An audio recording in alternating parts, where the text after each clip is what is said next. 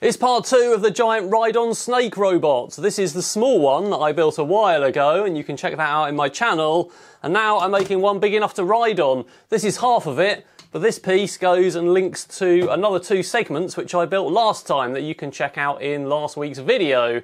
So each of these segments has got a driven wheel in, and it's got 2 wiper motors that are going to act as servos so it can bend in both directions. It's definitely strong enough to ride on, and this time we need to put the electronics in and some sort of seat to sit on and some sort of control system to drive it. So the aim is that it can bend up and down and left and right. I'm not sure if it's actually going to carry my weight and be able to bend up and down to go over obstacles very well, because the servos aren't that strong, but it's definitely an interesting way of steering, and we'll see how it works at the end of the video. First of all, we need to turn those wiper motors into servos, so they're going to need some feedback. So I've got some heavier duty pots here than the normal audio ones that I would use on small projects, and we've got a 3D printed T5 pulley with a captive nut and a grub screw. That fits onto the pot, and the pot fits onto a bracket, and that mounts onto the mount which I made last time for the servo. So on the servo itself with its steel servo horn, I've got another 3D printed part I'm going to glue and zip tie down. That fits neatly over the nut on the wiper motor. And then the feedback pot is going to fit with a belt so that we can adjust its exact position, and that fits onto the bracket that I made last time.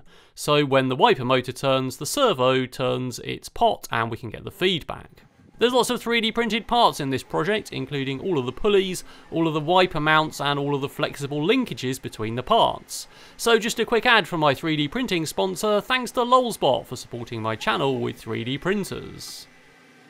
And thanks to 3D Fuel for the filament for this project and lots of other projects, so check out 3dfuel.com. So we've got our pulleys and our pots all fitted, and that's on both sides on each of the segments, so there's 6 in total. Each unit of the snake's going to be quite modular, so in each one there's an electronics tray with an Arduino Mega, a battery mount, and also somewhere we need to mount 2 motor drivers for each of the 2 wiper motors. And there's also an ESC for those hoverboard motors. So we've got 3 of those together, and those are linked together with a serial bus. We have one which has got a radio receiver to receive data from my remote control, and 2 which are just going to receive data from that one and control the other modules. There are actually 4 sections, but the front section doesn't have any wiper motors to push another section, it just has a hoverboard motor, so we don't really need dedicated electronics there. I've been thinking about where to put controls for this so I can actually control it. Of course, we've got various axes as well as the throttle to control, and I thought about sitting on one of the back segments and putting some sort of steering column on one of the front segments, but it's quite bendy, which means the steering wheel is going to actually move as I steer, which is going to be quite tricky. So instead I'm just going to make it wireless and use the good old OpenDog 3 remote, which has got various axes of control, and that means I don't have to bend my body while I'm steering, and also I can just drive it with radio control as well, and that's what the radio chip is for on that Arduino. To send serial data between those Arduinos, the main one is just doing a lot of serial prints, and I'm using Megas because they've got lots of serial ports, so that makes it really easy. First of all, it's sending 800, which is a value that none of the other variables will be, and that's an identifier so that we know where the start of the data is, and after that it's just sending the other values. On the receivers, I'm just checking their serial data and then doing a loop basically going round checking that we get that value 800 and it knows that that's the first value. After that we can read the other values in order and we know all the data goes into the right place. So for now I'm just printing those out to the serial terminal. So if we do a plotter and I move the sticks, we can see that we've got all that data, and this is on one of those Arduinos receiving it over serial. So we've got various controls here to bend up and down, and we've also got a differential control to bend the 2 servos in opposite directions when I steer, so that it moves side to side like a snake, but when I move up and down they both move together. I can also move that control to the right hand stick, so that I can use the throttle and the steering with one hand, and that's purely so I can drive it and film with a selfie stick in my other hand. In order to actually drive it though, I'm going to need a seat to sit on, so we're back to the workshop to cut up some steel and make some additional pieces to mount on top. Yep, I'm going to ride it like a motorbike, because motorbikes are cool. So I got this bike seat off eBay. I can't remember what bike it's from, but it's got these handy hooks in the bottom for mounting. So I'm going to make up some steel to fit on there, and so it can actually hook in on the mountings that it was intended to. So I've just cut up some steel there to fit all the parts approximately, and then I'm going to tack weld all of that together and try and see if I can fit it to the seat. The rest of the robot's already made from steel, so once I've made this and fitted it to the seat, we can just fit that onto the existing structure. So I'm going to cut out some slots here, which are for those hooks on the bottom of the bike seat, so hopefully we can hook them in, and if we get it right, we should be able to clip it on just like it would clip onto a motorbike, presumably. So we've got 2 slots in our piece of U-shaped metal that we now have, and those should fit pretty accurately into the 2 hooks. And the rest of the steel is supporting the seat, so that seems like it's going to work. So with that bracket attached, we can now try and place it onto the rest of the robot, and I can see how I'm going to sit on it. It's pretty low to the ground, so I'm going to be leaning forward quite a bit, and I need definitely to support the front of my body somehow, but I really don't want to attach it to the front of the snake, because then I'll be twisting left and right as I steer.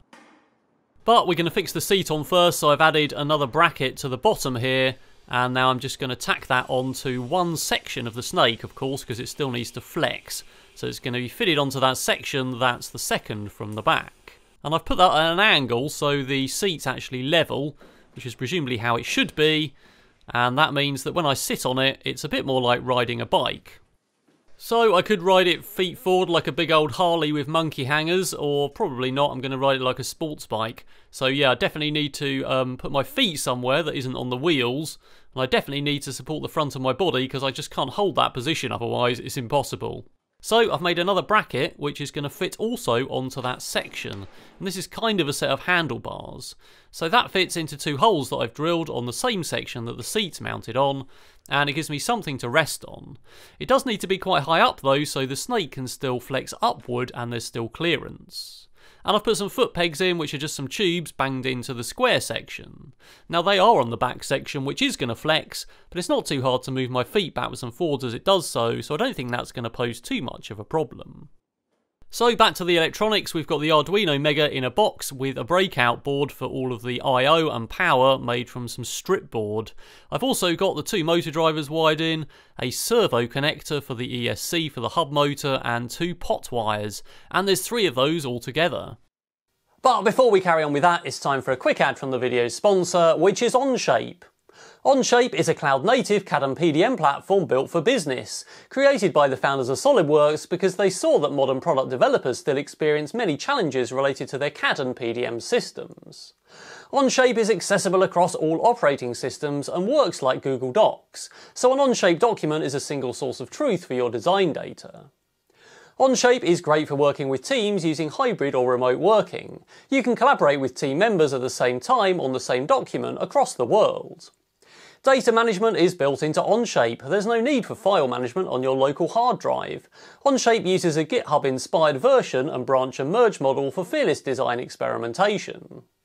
Onshape has industry-leading manufacturing-specific features for sheet metal and frame-based design, as well as surfacing, configurations and detailed drawings. And Onshape is always improving. New releases are pushed to the product every 3 weeks to add new features and functionality. I highly recommend the engineers and product developers watching to consider using Onshape for their business, and you can try it for free at onshape.pro/James Bruton. Right, let's get on with the snake. I fitted the electronics in one section. This is upside down with the wheels in the air at the moment, so the motor drivers will be on the plate of plywood, which is where the motors are, and everything else is on that plastic mount which goes up the other way. The ESC for the hub motor is on the bottom, which I'm not particularly convinced about. It's fairly recessed, so hopefully I won't scrape it on anything. So I've got my controls for bending up and down, which bends both servos in the same direction, and that seems to work pretty well. And I can also bend left and right by twisting that stick, or the right hand stick if I switch the other switch to move the control over. So far that's looking pretty good. That just leaves us with 3 more sections to fit and 1 more hub motor to wire in for that full section at the front. But so far I'm pretty happy with the outcome. I did smooth out the values so that the data can't change too quick and it doesn't jerk around too much, because the whole thing has quite a lot of mass. And I did a demo in my channel about this with an animatronic set of eyes that I designed a while ago, so you can check that out. But basically what it does is take something like 90% of the previous value and only 10% of the new value when the values change. It does that on a loop that goes around and around. And that means the value can't change too quick, and so we don't get really sudden motions. And you can see that servo moving and giving feedback to its feedback pot, which is controlled with the Arduino with a PID controller to position it. So these servos look like they should be pretty good for some fairly heavy duty animatronics. I've now fitted the second section, which is pretty much the same as the first one, with the electronics linked on that serial bus. So now we've got both hub motors which move together, so that's working okay.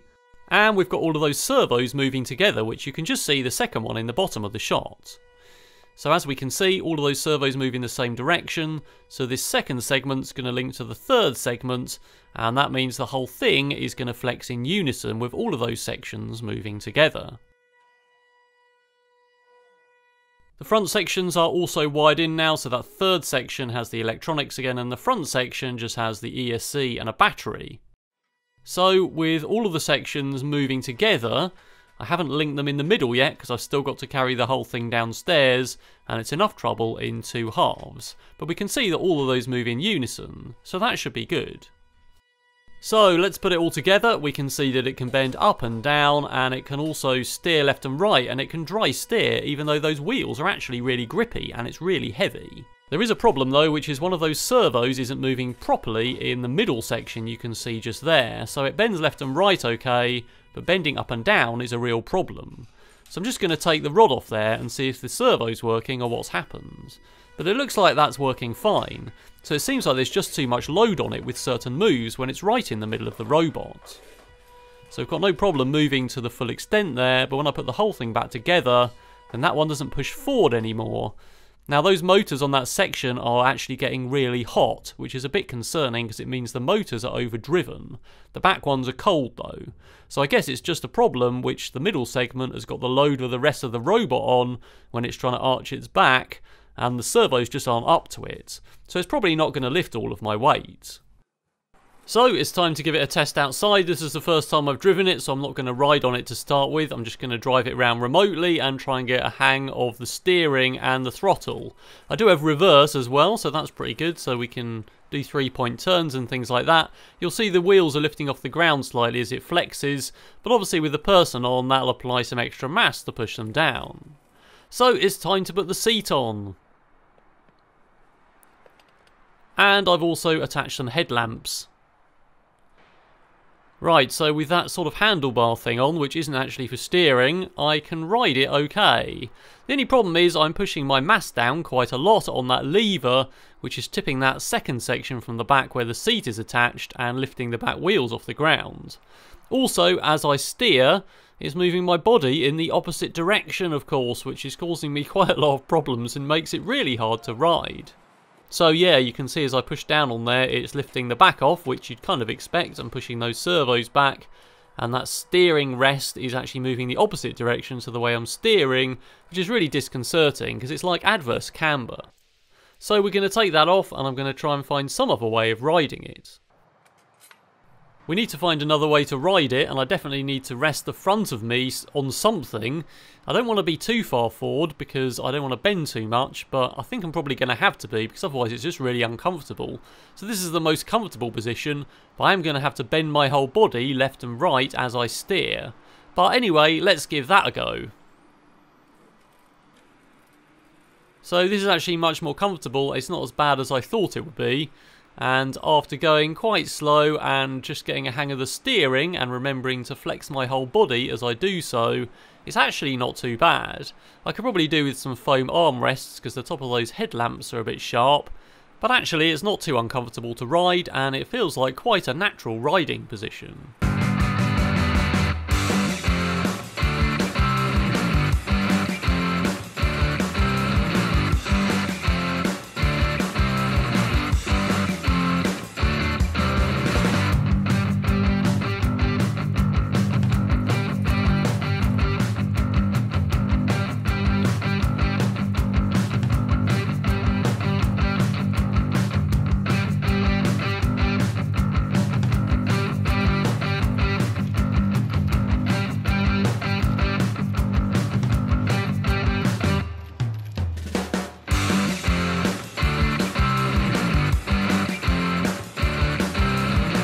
It is of course possible to sit up on it and ride it like a go-kart, but it's a lot harder to take those corners because you're much higher up and so you've got a higher centre of gravity, so you really have to lean into it. So I much prefer riding it in bike mode.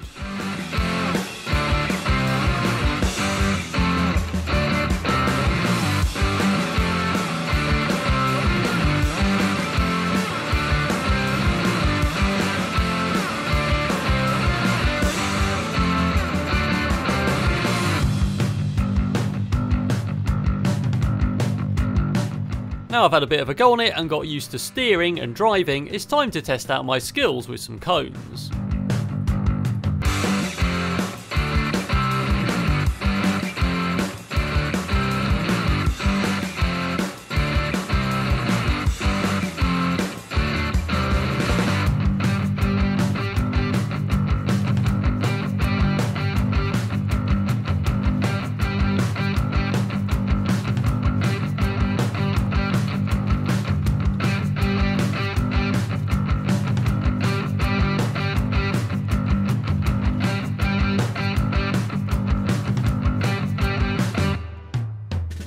So steering works okay, but we've obviously still got this problem with flexing it in the other direction. It just about works with no load on it, but of course if I sit on it, then it doesn't really work at all.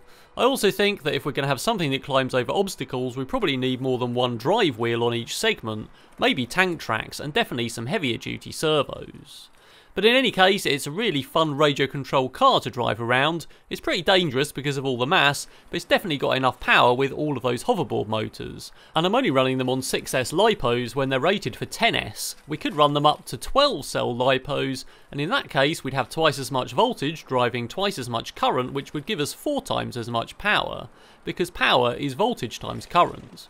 And because I made the whole thing quite modular, I can drive 2 sections around as well, which also makes a really fun radio-controlled car, and probably one that's slightly less dangerous. And the steering seems to work perfectly fine, with those 2 driven wheels in opposite corners, and the 2 passive wheels in the other opposite corners, and just using the servos for steering. And there's no differential drive in any of this, because the motors for the wheels are just being driven in current mode, so they'll just go as fast as they can. Well, that was a super fun project to build. I think we're going to need another version though if we want to do anything more venturous than flat ground. So if it's going to climb over terrain and flex up and down, then we're probably going to need more traction than just those 4 hoverboard motors in the corners. Probably we need more like 4 motors per section or something else like tank tracks, as I said. And we're probably definitely going to need some stronger servos. So I'm going to try and develop something for bigger pieces of animatronics and robots like this that's still quite cheap. The wiper motors are only about £20, but is much stronger, so either that geared down or something with perhaps a ball screw like a linear actuator, so look out for that. I'm going to publish all the CAD and code for this project as I usually do, so that's in the link in the description to this video on my GitHub. So if you'd like to support me through Patreon or YouTube channel membership, those links are in the description as well, and patrons and YouTube channel members can get access to all the videos up to a week early and sneak peeks and pictures of what's coming up, so you can be part of that discussion. Alright, that's all for now.